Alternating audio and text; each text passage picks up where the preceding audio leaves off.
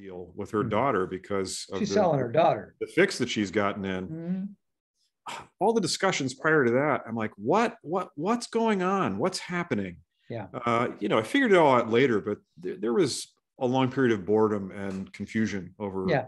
I don't care that your teenage daughter doesn't like you. Like that's every teenage or ever, like at some point, right? That's just being a teenager. That's not Star Wars. That's boring. I want to see lasers. I want to see fights. I want to see, you know what I mean? I want to see action. I want to see the rebellion, like. Right. So if you thought the political machinations that were involved in the cursed prequels could be boring. Yeah. It wasn't quite that bad, but same level of stuff.